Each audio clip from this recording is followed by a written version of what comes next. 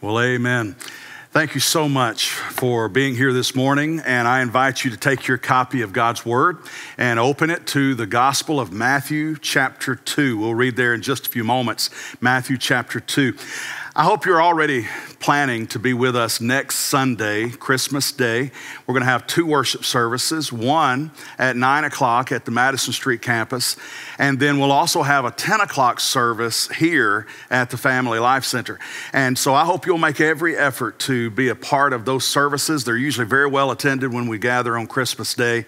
I think it's going to be a great day to gather. I mean, we talk a lot about Christ and Christmas and keeping Christ in Christmas. I can't imagine a more Christ-focused way to celebrate Christmas than to be with God's people in God's house and worshiping the Lord Jesus Christ, who was that baby born in Bethlehem. That's next Sunday.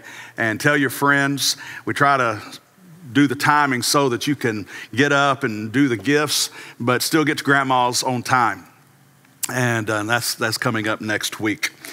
If I had to guess, I would say that all of us, certainly most of us, have heard "We wish you a Merry Christmas" by now. But despite the images and the sounds of Christmas cheer we encounter in stores and magazines and on TV and radio, Christmas is often bittersweet for some. Financial pressures or a recent death or family drama or traumatic memories of Christmases past. Any or all of those can come to a head during the holidays like few other times during the year. I mean, we hear Buddy the Elf say, and we want to believe, the best way to spread Christmas cheer is singing loud for all to hear. But we can't seem to find our song. If any of that resonates with you, I want to say something to you on the front end of this message. You are not alone.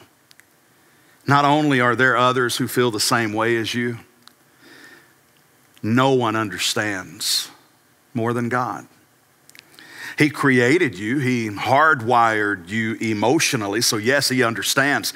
But he understands on another level, because the road to Bethlehem is not without tragedy.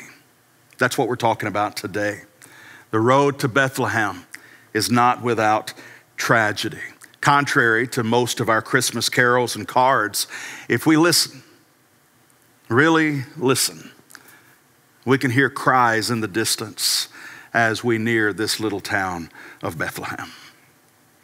My Christmas sermon series this year revolves around Bethlehem.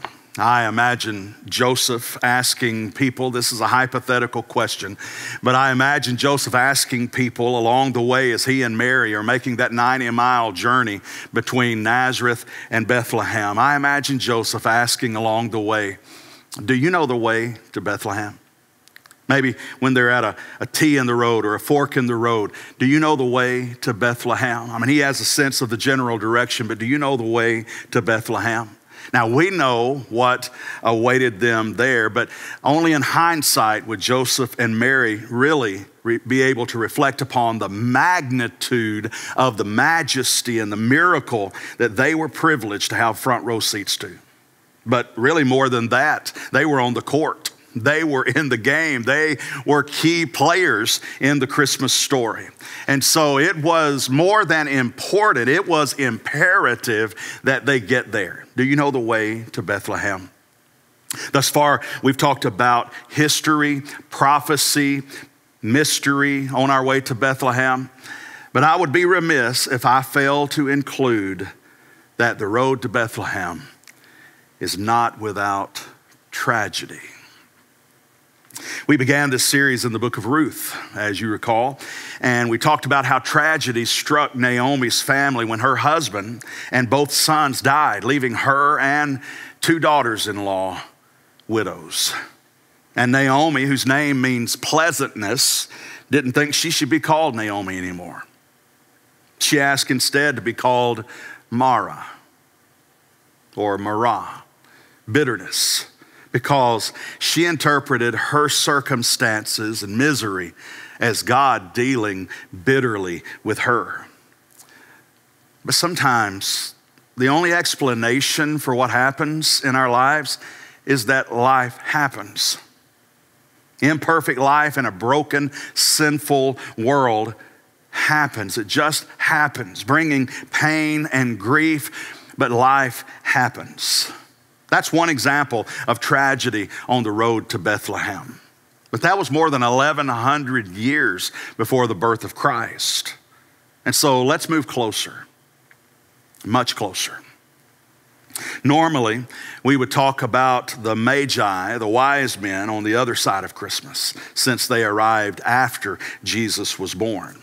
Now, I know, our nativity sets have the wise men standing right beside the shepherds, there by the manger with baby Jesus in it. We do our manger scenes and our manger sets like that, but in reality, the wise men showed up after Jesus was born. There's no question about that. They did not join the shepherds at the manger in the stable.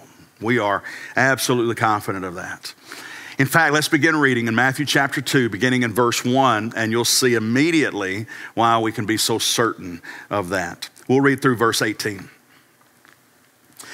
Now, after Jesus was born in Bethlehem of Judea, in the days of Herod the king, Magi, wise men, Magi from the east, arrived in Jerusalem, saying, now let me pause there. How long after Jesus was born did the Magi arrive? We don't know exactly. We do know from Ezra chapter 7 verse 9 in the Old Testament that it took Ezra and his caravan 4 months to travel from Babylon to Jerusalem. Now, if the Magi traveled at the same rate as Ezra, that would mean at the earliest, the wise men arrived about 4 months after Jesus was born. But it could have taken months or longer to prepare for the trip. We don't know how long after Jesus was born that they began the journey that would take 4 months. And so we don't know how long after the birth of Christ they arrived. Now we'll see later that it was certainly under 2 years. And so we know that it was at the earliest 4 months after Jesus was born, but at most 2 years. Verse 2, where is he who has been born King of the Jews? This is the question that they're asking. Where is he who has been born King of the Jews? For we saw his star in the east and have come to worship him. So here we have the wise men walking through town asking people where their king had been born. And the Magi must have been so surprised that no one knew what they were talking about. Verse 3, when Herod the king heard this, he was troubled. That's what Matthew says. He was troubled, and all Jerusalem with him. Now here's the scene. In all likelihood, the wise men arrived with an armed escort. You'll see on Christmas cards and in the movies, the wise men riding into town on camels. We have no proof that they were riding on camels. We don't know how they arrived exactly. But however they traveled, they would have been accompanied by an armed escort. Considering their prestige, their status in society, the value of the gifts that they were bringing to this newborn king, and the fact that they were entering into Roman-occupied territory as outsiders, oh yeah, they would have definitely had armed protection. Herod was already paranoid. This is a well-documented fact in secular and Jewish history. Herod was already paranoid. He killed one of his 10 wives, a mother-in-law, 2 brothers-in-law, and 3 of his many sons because he did not trust them. And so when a group like the Magi showed up with armed guards asking for the newborn King of the Jews, a title that Herod held, where is he who has been born King of the Jews? Well, Herod was troubled. That word literally means deeply disturbed. Or if I revert back to my native tongue of the Hardin County, Tennessee dialect, he was tore up. He was troubled, and all Jerusalem with him. And Herod no doubt saw the occasion and their presence, their question, their quest as a potential coup. And so here we have paranoid, some have gone as far as to say insane, King Herod thinking somebody's trying to take my throne. But he didn't get to where he was without being politically savvy.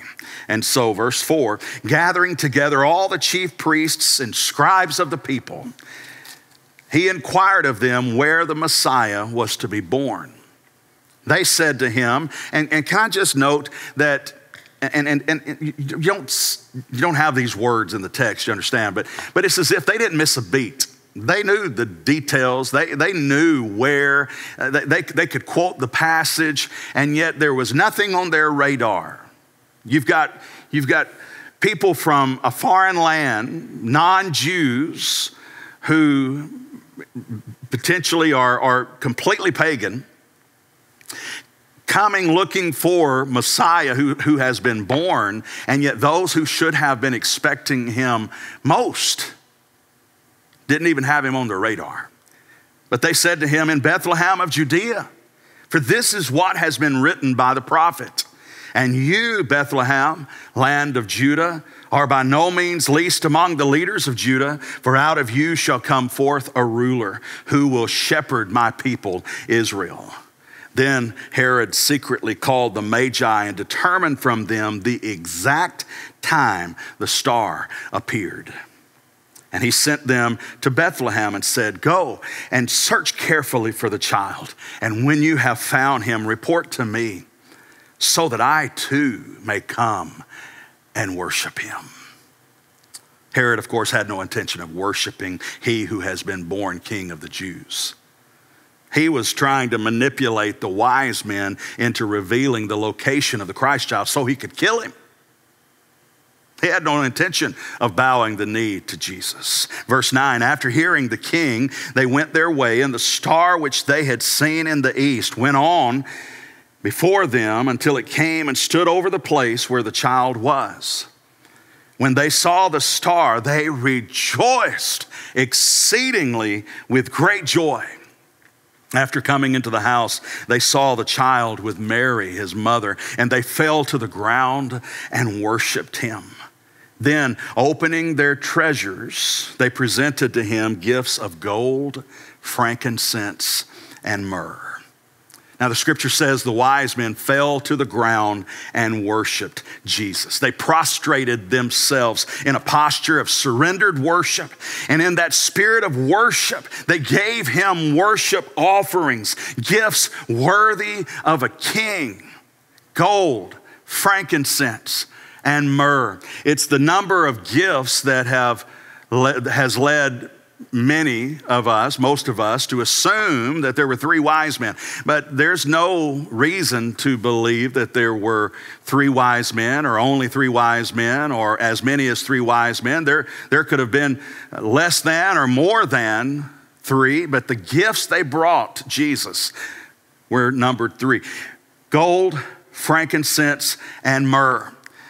Now, immediately in our minds, because we're less familiar with frankincense and myrrh, we think, wow, I wonder how much gold there was in that gift that they gave to Jesus. But in truth, in the ancient world, frankincense and myrrh were extremely valuable too.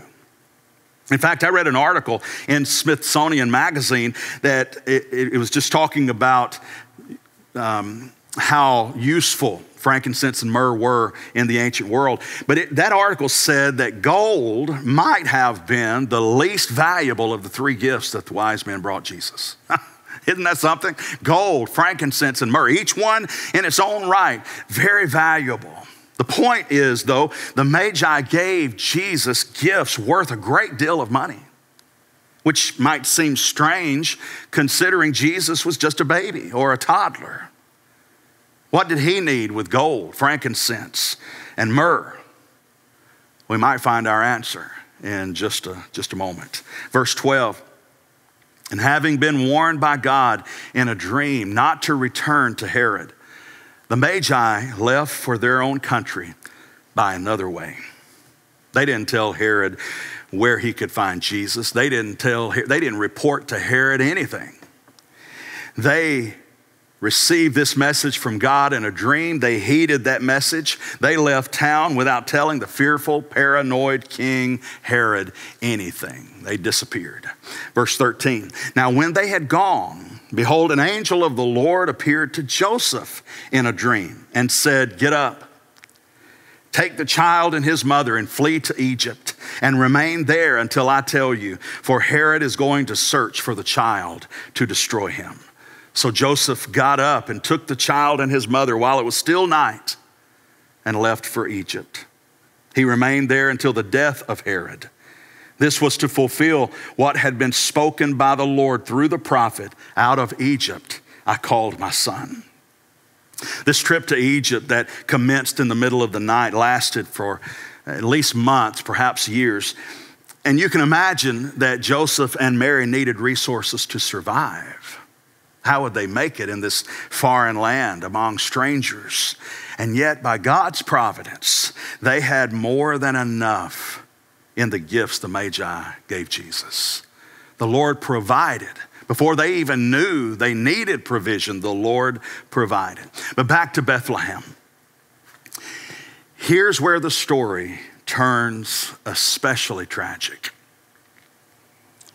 Then when Herod, this is verse 16, then when Herod saw that he had been tricked by the Magi, he became very enraged and sent and slew all the male children who were in Bethlehem and all its vicinity, from 2 years old and under, according to the time which he had determined from the Magi.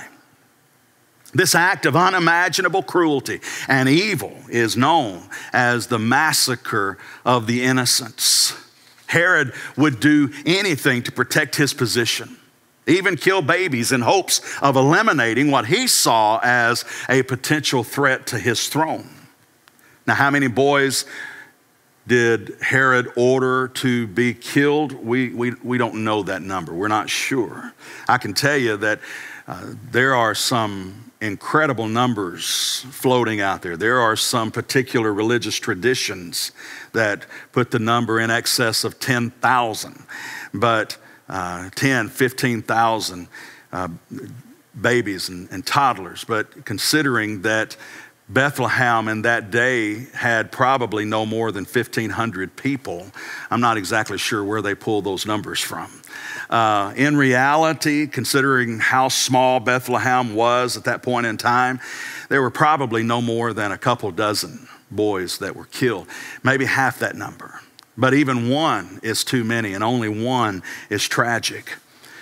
Sometimes those who reject the biblical record, though, they will argue that there's nothing in secular history that confirms the massacre of the innocents. And they say, well, that proves that this never happened. But that's actually an argument from silence. And an argument from silence is always a weak argument. Absence of evidence is not evidence of absence. And so the biblical record attests to this fact. You say, well, Pastor, just think through that. If you're looking at it from the outside. Well, let me tell you what I think about that. Herod brutally and ruthlessly murdered on a whim, killing family, sometimes killing masses of people. And so historians would not have taken note of him ordering a few kids killed, especially if those murders happened in the middle of the night. I said earlier that Jesus was at least 4 months old when the Magi arrived. I think he was older than that. But this is the verse 16, that suggests he could have been as much as 2 years old. Because Herod ordered all the male children in Bethlehem and its vicinity, 2 years old and younger, to be murdered, to be killed, according to the time that he established with the Magi. Now, Jesus could have been as much as 2 years old. He was probably less than 2, honestly. But Herod ordered all the male children 2 years old and younger to be killed because he didn't know exactly how old Jesus was. He didn't know who Jesus was, and he didn't know how old Jesus was, and so he was taking no chances. But can you even begin to imagine the shock and the horror and the grief as parents filled with bountiful joy, one moment holding the lifeless bodies of their children the next? And why? Did they even know why Herod ordered such an act of cruelty? Did they have any idea why their precious child was now dead? Verses 17 and 18, then what had been spoken through Jeremiah the prophet was fulfilled. A voice was heard in Ramah, weeping and great mourning, Rachel weeping for her children, and she refused to be comforted because they were no more. In the original context of that quotation, Jeremiah 31:15, by the way, the prophet Jeremiah was lamenting mothers in Judah, personified as Rachel, Jacob's wife, whom he buried on the side of the road in Bethlehem when she died. Mothers in Judah crying as their sons were taken off in Babylonian captivity. But Matthew applies those same words to mothers in the first century. Mothers in first century Israel who wailed in unspeakable anguish because Herod killed their babies. And Rachel wept for her children. Rachel, whose grave was right there in Bethlehem. Honestly, I wish from beginning to end that the Christmas story was filled with smiles and laughter and moments that make you feel all warm on the inside. But the road to Bethlehem is not without tragedy. Terrible, monstrous, outrageous, barbaric tragedy. But what are we supposed to do with that? What are we supposed to do with the fact that such evil, as God is doing this miracle of incarnation, when God would become invisible, God would become a visible human being. As God was performing this miracle, how could this evil happen? What are we supposed to do with that? Jesus told a story once about a man who sowed wheat in his fields. But in the night, an enemy came and sowed tares. Tares are a form of weed that looks like wheat in its infancy, when it's young. But once the tares were visible, the man's servants came and asked if they should go through the fields and pull up all the tares. But the man said, no, don't do that. Because in pulling up the weeds, you're going to end up pulling up the wheat. And so just let them both grow together and we'll separate them in the end.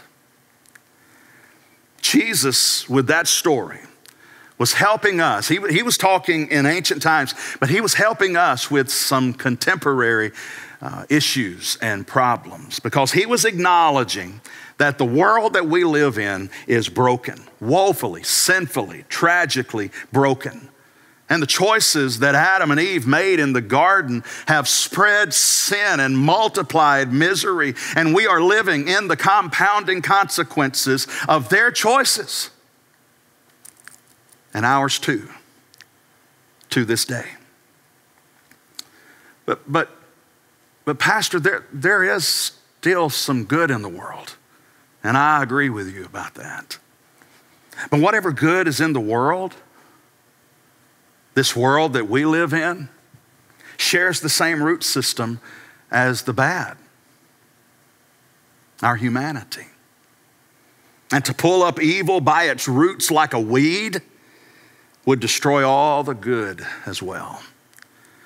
And so God, in his infinite wisdom and his sovereignty, even in his mercy, allows both to coexist until that time when he will separate the two.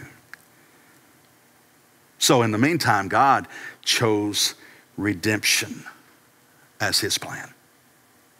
And despite the tragedy that surrounded the birth of Christ, Despite the tears, the sorrow, the suffering, the tragedy that surrounded the birth of Christ, Christ was born. Just when we thought that it might be over, Christ was born. He survived. Verse 19 of our text, we didn't read it, but it echoes something we read earlier in the text. It tells us that Herod died. I think it's interesting that immediately after the text we read of Herod's death. And I have no doubt that he died believing he succeeded in killing the baby born king of the Jews in Bethlehem. But he failed. Herod tried to frustrate and foil God's plan, but he failed. Just as the Lord promised in Psalm 2, a messianic psalm, by the way. In verse 2 of that psalm, the psalmist writes, "The kings of the earth take their stand, and the rulers take counsel together against the Lord and against his anointed." Remember, Messiah and Christ both mean anointed one. But then verse 4 says, "He who sits in the heavens laughs. The Lord scoffs at them." The Lord is not troubled or swayed. He's not afraid of those who would mock him, those who would taunt him, those who would try to oppose him. The psalmist goes on to describe the certainty of the coming king's rule and reign. That's the power of God. That's the authority of God. Herod failed. God's purpose, God's plan always moves forward. It's like the example I gave in that first message of this series. If you step into a river, you'll displace some water where you're standing, but the river continues to move in the same direction. That river is like God's purpose, God's plan. It continues to move. You make all the splashes you want, but God's still going to accomplish his purpose and his plan. This was not the first time Satan attempted to prevent Christ's birth and failed. In fact, I preached a sermon on Christmas Eve a few years ago where I talked about that very issue. You know, as I think about that sermon, the other pastors still make fun of me about that sermon. I called that sermon "The Dragon Who Tried to Eat Jesus," from Revelation 12. And I talked in that message about how from the Garden of Eden forward, Satan attempted repeatedly to prevent God's promises of Messiah from coming to pass. Cain and Abel, Joseph and his brothers, Saul and David, David and Goliath, and many, many, many other examples from the scriptures that testify to this fact that Satan was attempting to prevent these promises from coming to pass. I still stand by that sermon. Pastors, I still stand by that sermon. I do have to confess that I probably could have chosen a more family-friendly, child-friendly title for Christmas Eve, you know, this family-oriented time. I could probably have chosen a better title than "The Dragon Who Tried to Eat Jesus," because I'm fairly certain none of those children had heard that title on a Charlie Brown's Christmas. I still like that title, though. Let me say this in all seriousness. The birth of Christ was the ultimate declaration of war. War against the devil, war against the hellish evil he inflames. The birth of Jesus was a bomb dropped into the heart of enemy territory. As John wrote in 1 John chapter 3, verse 8, the Son of God appeared for this purpose, to destroy the works of the devil. That's why Jesus came, to destroy the works of the devil. And so whatever tranquility we might imagine Bethlehem held when Christ was born, silent night, holy night, oh, little town of Bethlehem, how still we see thee lie. Whatever quietness and meekness and tranquility that we imagine Bethlehem as sirens were blaring in the spiritual realm as Satan and his minions scrambled for cover.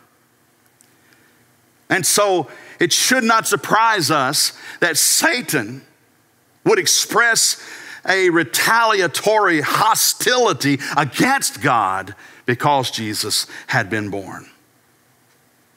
But what are we to do with this? What are we to do with the tragedy associated with the birth of Christ? Especially something this heinous, this horrible. See it for what it is. What are we to do with it? See it for what it is. Another example in a long chain of examples of Satan's hostility against God. The evil Herod perpetrated on innocent children and their families was really the devil's hopeless attempt to fight back against God delivering on his promises. So see it for what it is. Satan's futile effort to thwart the hand of God. Now listen, in the real world, evil is real. Sometimes in our church cocoon, we act as if evil were theoretical. We act like it's in some other dimension and it never really touches the dimension we live in. But in the real world, evil is real. Choices have consequences. So evil choices have evil consequences. But God the Son took on the flesh and form of our humanity as a baby born in Bethlehem so he could become the cure for our sin. Christ Jesus came into the world to save sinners. So let me encourage you. Don't let the evil of our spiritual enemy keep you from believing. Let the goodness and faithfulness of God bring you to faith in Christ. Satan will whisper in your ear and try to convince you that any God who would sit by and allow something so horrible to happen can't possibly be a God you could trust. When in reality, that same devil who's whispering those words in your ear is the one who incited those very actions. Our God continued with the hope, continued with the salvation that he promised to deal with that very kind of evil in time, but ultimately in the end.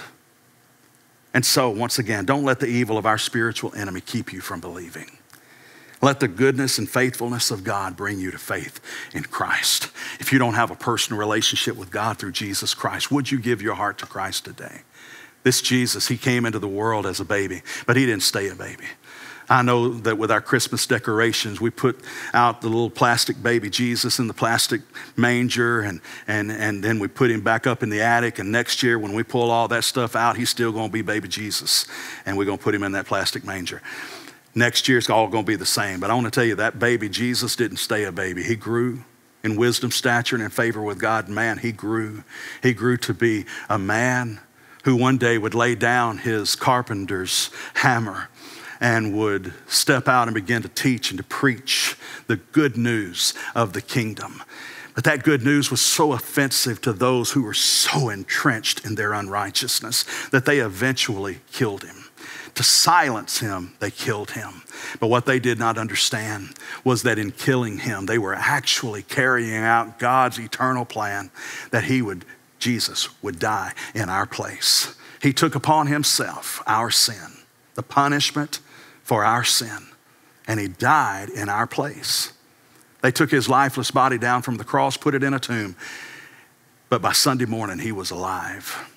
He got up and walked out of that tomb. That's the good news of Jesus. That's the gospel. That's the power, the penetrating power of the gospel. Believe in him. Believe in the gospel and be saved. For those of us who are already born again, we need to be challenged today as well. To not lose sight of all of the evil that is in the world. But we also don't need to lose sight of the evil that is in our own hearts. It's easy for us to talk about the speck in somebody else's eye and ignore the logs in our own. And so even as we seek to change the world, even as we want to make a dent and a difference in the world for Jesus, we need to realize that there is evil in our own hearts that has to be dealt with. And so perhaps today is a day when those who don't yet know Jesus will come and bow before Jesus like the wise men and offer to Jesus the very best they have. Perhaps some today will do that in salvation. Others of us need to revisit that worship, that posture of worship, and bow before the Lord Jesus too and give him the best that we have. I'm going to pray. When I say amen, we'll stand and we'll sing a song. And let me encourage you to use that song as an opportunity to do business with God. There will be at least one pastor standing to my right, to your left, maybe more than one, who would love today to help you take your next step with God. Now, the information will be on the screen. You can respond electronically. We'll be in touch very soon. But you can talk to somebody this morning, today, if you'd like. And we'd love that chance. So I'm going to pray. When I say amen, we'll stand, we'll sing, and you come. Gracious Father, thank you. Thank you for your word. Thank you, Lord, that in the midst of tragedy, you're still at work, carrying out, accomplishing your divine purposes and plan. And so, Father, I pray that we'll be able to see the big picture, to look beyond the circumstances, look beyond the pain. And Lord, for some of us, that's going to be harder than for others. And Lord, I pray that for those who carry perpetual pain, they wear wounds deeply. Lord, I pray that you would be merciful and gracious to them. And Lord, I pray that this Christmas season would be a time of hope as they contemplate your goodness, your faithfulness. Lord, have your will and way here today. Save those who need to be saved. Reclaim those of us who have wandered from the fold. And Lord, in the end, may we be like the Magi, prostrated before Jesus, offering the very best gift that we can give him. And Lord, I pray this in Jesus' name. Amen and amen. You come.